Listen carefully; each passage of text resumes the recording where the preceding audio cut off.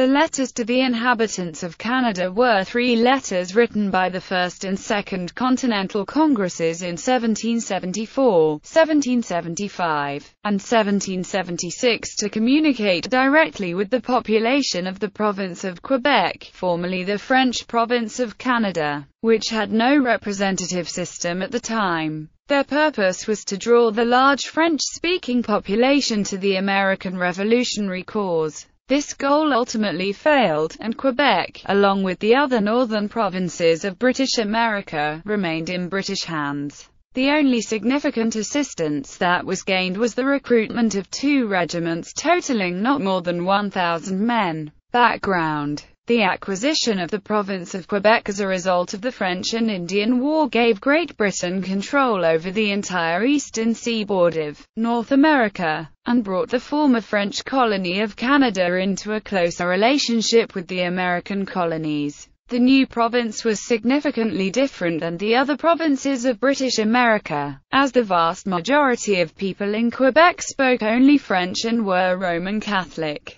There were also differences in civic and legal affairs, as the law had prior to the British conquest been based on French law. In 1774, the British Parliament enacted the Quebec Act, along with other legislation that was labelled by American colonists as the Intolerable Acts. This measure, which replaced the Royal Proclamation of 1763 as the governing document of Quebec, was used to fortify the position of the British in Quebec by guaranteeing the rights of French Canadians to practice Roman Catholicism. It is largely perceived by historians to be damage control in the province of Quebec, in order to prevent the French Canadians from joining the independence movement in the American colonies. The American colonists interpreted the religious provisions concerning Catholicism as a wedge by which Catholicism might be introduced into all of the colonies, and other provisions concerning the structure of the Quebec government to be an attempt by the British Parliament to assert more control over the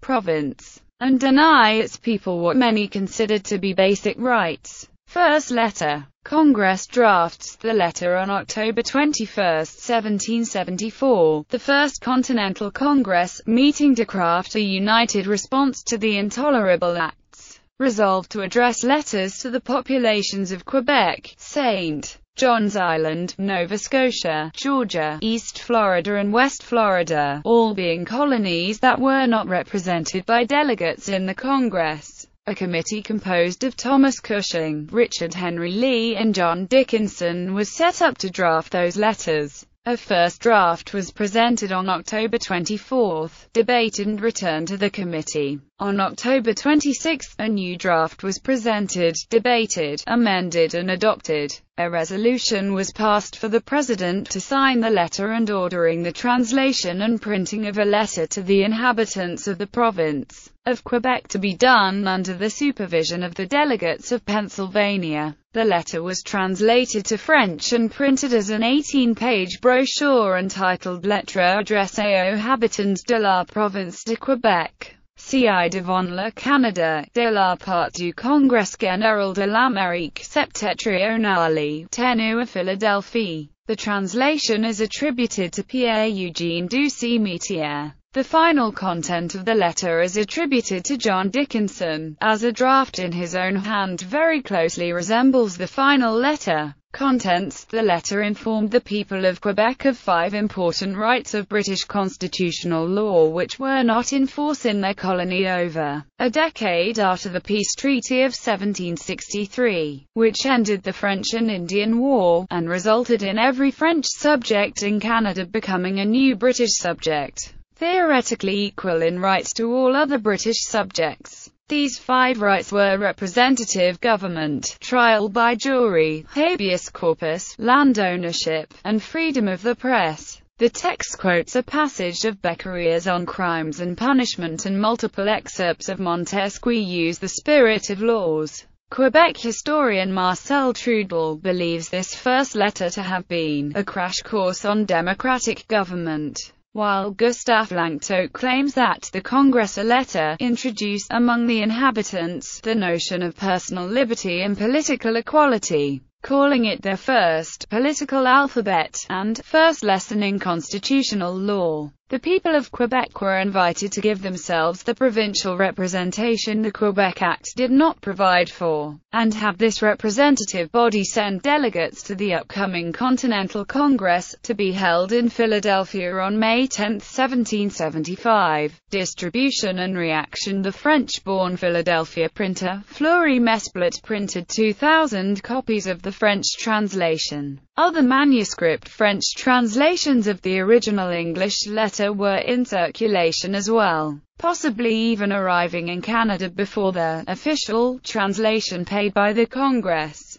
Wide circulation of the letter was prevented by General Guy Carleton, then governor of the province. However, he reported to his superiors in England that a report was spread that at Montreal that letters of importance had been received from the General Congress, and that town meetings were being held. Breathing that same spirit, so plentifully gone forth through the neighboring provinces, these town meetings, seemingly dominated by English speakers, ended without the election of delegates to the Continental Congress. In early 1775, Boston's Committee of Correspondence sent John Brown into Quebec to gather intelligence, gauge sentiment, and agitate for rebellion in that province. He found mixed sentiment among English-speaking inhabitants, some of whom were concerned that the Congress or adoption of an export boycott would essentially give the lucrative fur trade to French speakers.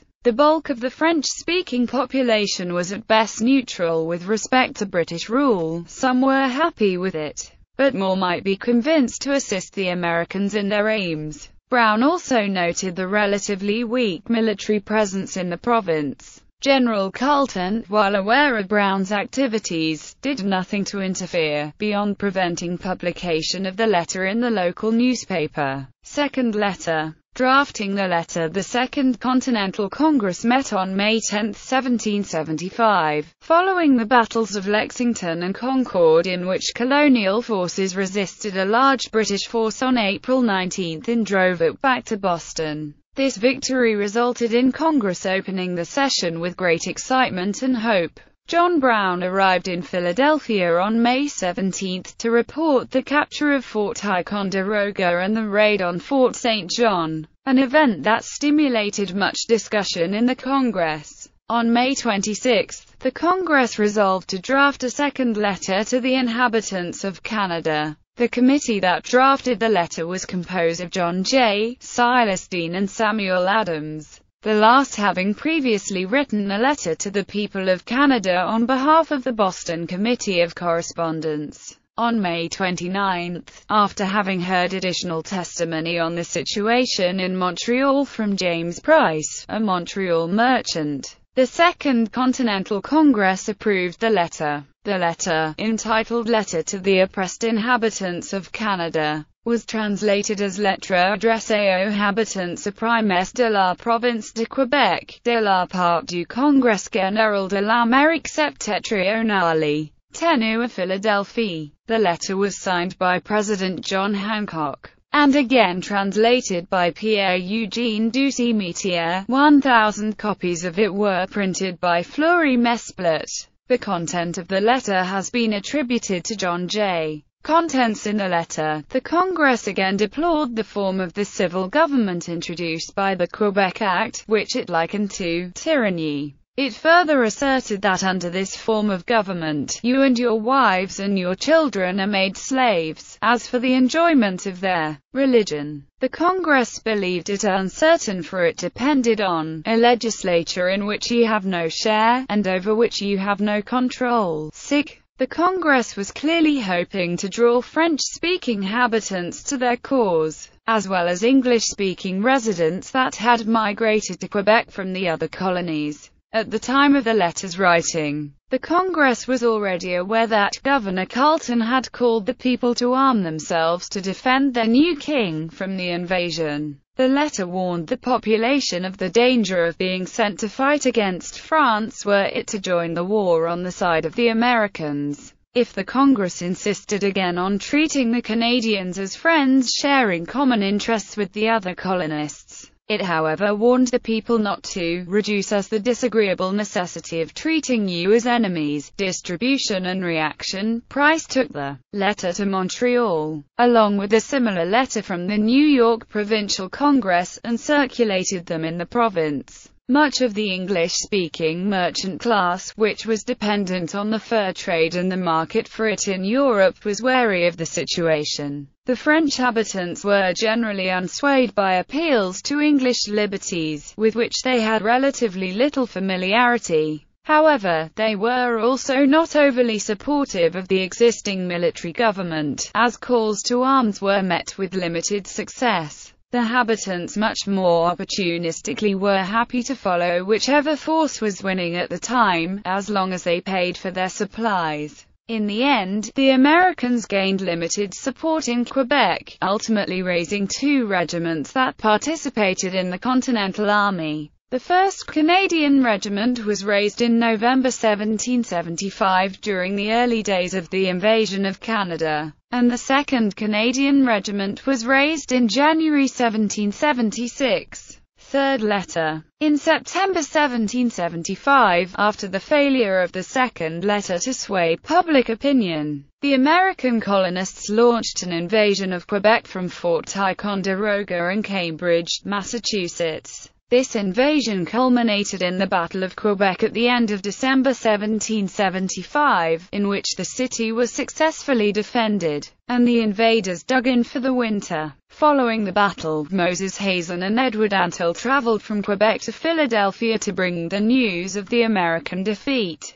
Drafting the letter after hearing of the defeat, the Congress, on January 23, 1776, set up a committee to which was entrusted the drafting of another letter to the Canadian population. The members of the committee this time were William Livingston, Thomas Lynch Jr., and James Wilson. The letter was approved the day after, and signed by John Hancock. Contents: the Congress thanked the population for the services it rendered to its cause and ensured him that troops to protect them were on the way, and would arrive before British reinforcements. It also informed them that the Congress had authorized the raising of 2 battalions in Canada to assist in the cause. The people were once again invited to organize local and provincial assemblies, which could choose delegates to represent the province in the Continental Congress. Distribution and reaction. The French translation was again printed by Fleury Mesplat. However, it is not certain who in the committee is the author and also if Ducy-Metier was the translator. Hazen and Antill delivered copies of the letter to David Worcester, commanding the colonial forces occupying Montreal. He oversaw distribution of the letter at the end of February. The letter met with no significant response, as the populace was unhappy about being paid for supplies in paper currency, and was otherwise not enamored of the occupation by the colonial forces.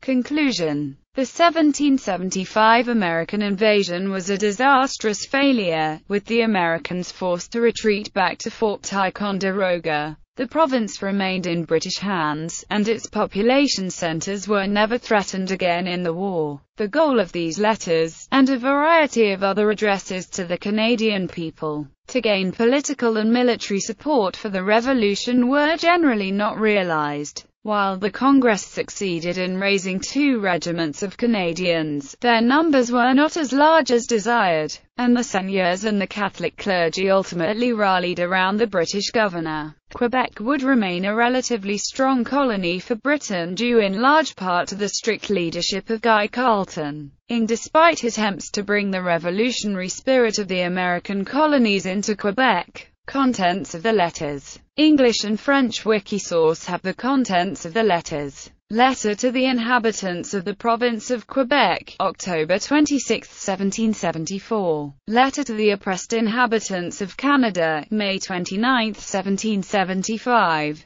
Letter to the inhabitants of the Province of Canada, January 24, 1776.